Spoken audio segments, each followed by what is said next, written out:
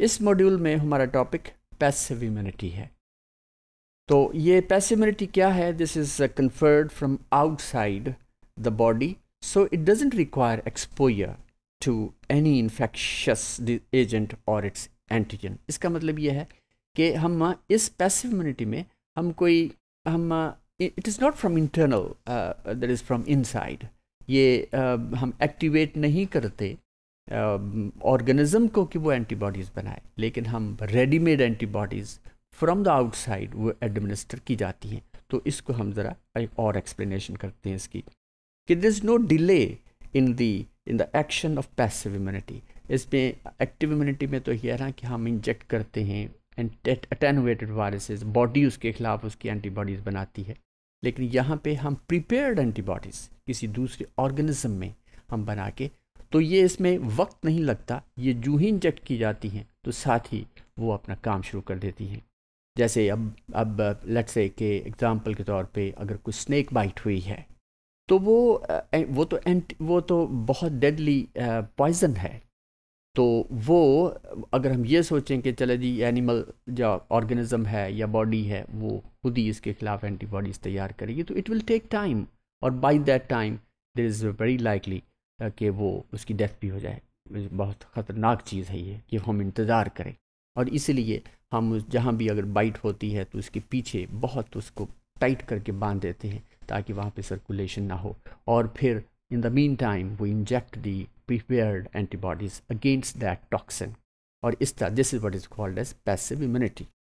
So in response to an infectious agent, its immediate agent is immediate. So passive immunity is not as long lasting as active immunity. तो ये है कि ये नहीं है कि एक दफ़ा स्नेक बाइट होगी तो हमें और उसकी इंजेक्शन लग गया तो वो हमेशा के लिए स्नेक बाइट से वो महफूज हो गया, ऐसा नहीं है। तो ये it is not long lasting, it is very temporary, arbitrary होती है। This is passive immunity, it develops after you receive antibodies from someone और समवेयर एल्स। तो ये चीज़ है। उसके बाद इसकी दो चीज़ें हैं, नेचुरल और उसके बाद आर्टिफिशियल पैसिव इम्यूनिटी होती है। तो antibodies that is receive from mother, for example through breast there is milk, then this artificial antibodies are received from a medicine, from a gamma globulin injection or infusion. तो ये passive immunity की दो examples हैं। तो an example of a natural passive immunity is a baby's protection against certain infections by getting antibodies. कहाँ से? Through colostrum और breast milk. आमतौर पे ये जो first milk eject होता है या produce होता है, उसके बाद injection होती है, तो ये इसमें that contains lot of antibodies, और ये बहुत ही कारामद है, मुफीद हैं for the new born baby. इसलिए इट इज़ रिकमेंडेड कि that so called milk which is also called colostrum, that is not to be wasted, that is must be fed to the baby. तो ये असल में ये जो mother है उसने अपने बहुत सारी एंटीबॉडीज़ तैयार की हुई होती हैं, उसके अंदर तैयार हुई होती हैं। ज़ाहिर है कि मदर खुद तो नहीं, वो उसे तो पता ही नहीं हो रहा उसकी बॉडी के अंदर क्या हो रहा है, और लेकिन ये साइंटिस्ट ने बताया कि बॉडीज़ ये एंटीबॉडीज़ तैयार हुई होती हैं against the different by the attack of different micro organisms, या उसको वैक्सीन्स लगाई होती हैं। तो ये इस लिहाज से ये antibodies these are readymade antibodies. और इसके बाद another example of artificial passive immunity is getting an injection of antisida, now which is a suspension of antibody particles. तो ये it is quite understandable. उसके बाद आता है artificially acquired there is passive immunity. इसमें जैसे हमने स्नेक बाइट की एग्जांपल दी, तो ये हम कहाँ से हासिल करते हैं या कैसे हासिल करते हैं ये एंटीबॉडीज़ अगेंस्ट, इसलिए हम इसको कहते हैं आर्टिफिशियली एक्वायर्ड पैसिव इम्यूनिटी।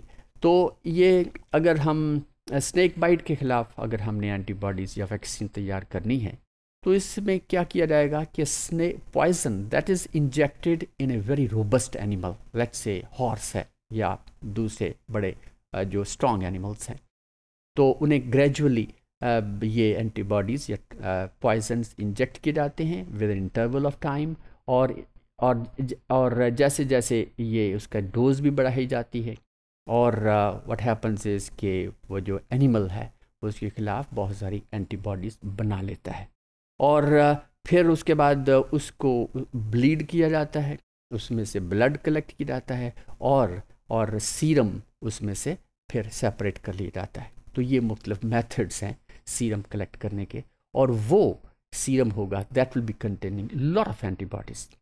और फिर उसके बाद आजकल एक और मेथड भी आ रहा है, मोनोक्लोनल एंटीबॉडीज़। तो यही जो होंगी इनके हम फिर कॉपीज़ बना लेते हैं, और ज़ीरोक्स जिसे हम कहते हैं, ज़ीरोक्स मीन मतलब कॉपीज़ बनाना, और वो एक बल्क प्रोडक्शन के तौर पे वही कलेक्ट दीज एंटीबॉडीज़। और फिर अगर कोई भी ऐसी डिज़ीज़ होती है तो उसके लिए रेडीमेड एंटीबॉडीज़, बजाय इसके कि हम इंतज़ार करें जैसे हम एक्टिव इम्यूनिटी में करते हैं, लेकिन पैसिव इम्यूनिटी इस लिहाज से ये उसी वक्त एंटीबॉडीज़ इंजेक्ट करने के बाद दे स्टार्ट फंक्शनिंग, और वो एंटीजेंस को या पॉइजन्स को डिटॉक्सिफाई कर देती। So these antibodies are developed in another individual और animal and then injected into another individual. और ये एक this is a comparison between active immunity and the passive immunity. Active immunity में जो नेचुरल आर्टिफिशियल, और इसके अंदर हमने ये देखा इंजेक्शन दिए जाते हैं। इन्फेक्शन अगर हो जाए वो ऑटोमेटिकली, क्योंकि ये दिस सेल और इसके ऊपर ये वायरसेस हैं जो कि दिखाए गए हैं, it is just a symbol of it. Then artificial vaccination तैयार की जाती हैं। उसके बाद फिर पैसिव इम्यूनिटी, और इसमें दिस मैटरनल एंटीबॉडीज़ जो कि मदर्स के ब्लड में कोलोस्ट्रम में पाई जाती हैं, और इसके बाद आर्टिफिशियली जैसे मोनोक्लोनल एंटीबॉडीज़ जिसका हमने जिक्र किया कि किसी दूसरे एनिमल के अंदर हम इंजेक्ट करते हैं और वहाँ से फिर सीरम कलेक्ट करते हैं, तो that contains lot of antibodies. तो वो antibodies then they are injected. So this is the comparison between active immunity and the passive immunity, and this is all about